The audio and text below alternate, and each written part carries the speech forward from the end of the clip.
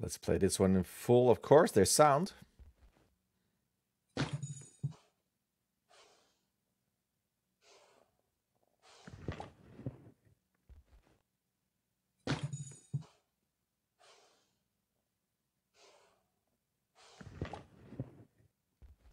And as you can tell, it loops.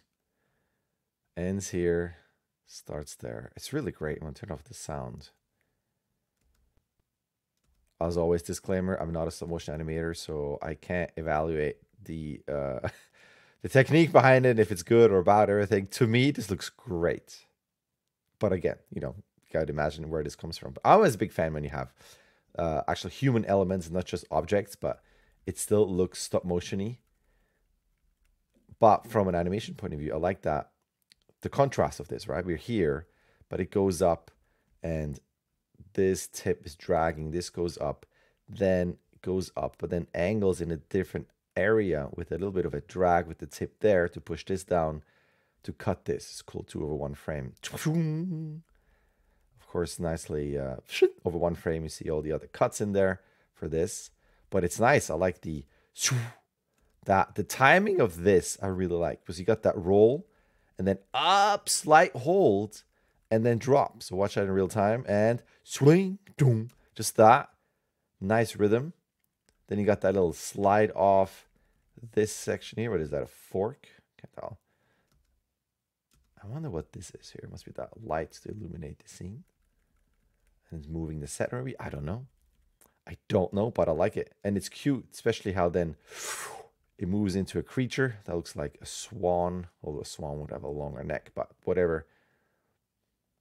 I don't know. Swan, duck, apple swan. But it's great. But also, again, the rhythm of this with a little bit of a stop, but also comes towards us. I was a big fan of using depth in a scene and not just being kind of stuck and put. So you use left and right, but also out into the scene and coming back. I think that's cool there. And then as it goes back, oh, this is frame by frame here, goes up there. It was a fork, nicely rounded, so you can get up there, and then bloop, over 1 frame, back into the apple, roll. Let me see the roll in real time. I see even that. It rolls and then overshoots a bit, and then comes back into the same position, because now I'm looping into this. Boop. And then you can play this again. It's really cool. Again, I'm not a specialist in terms of what the technique was used and what you could do better in terms of, you know, all that good stuff, but that's really neat. If I look at the background and the folds, it seems to be all the same. And given that the light, whatever this is, stays put, I would assume that these are the objects that are also moving to imply a camera move. That is my guess, my very uneducated guess. But that's that. So these are short and sweet. Critiques are short and sweet. Again, there's actually, in terms of animation and anything that I would do differently, let's pretend this was in CG.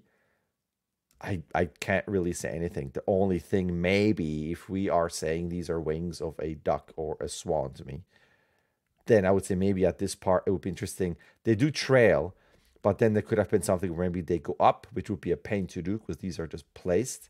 So there would have been something where maybe you have to stick them or something for a little flap or something where you have, let me see, because you go forward, shroom, trail, shroom, trail, shroom, trail. So it's good that it's on 3s, but it has an ever so slight and 1, 2, 3, 1, 2, 3, 1, 2, 3. It's not a waltz. Where that is maybe even, so that could have been maybe the third one, a change of timing, and maybe even with a little flare with the wings to go up for some extra timing contrast and animation body pose contrast, apple contrast. And that is that. Again, that's a super picky, and I always feel bad for critiquing something I'm not doing that I would never be able to do that well. So I leave it at that. Again, it's a really, really cool example and a great submission.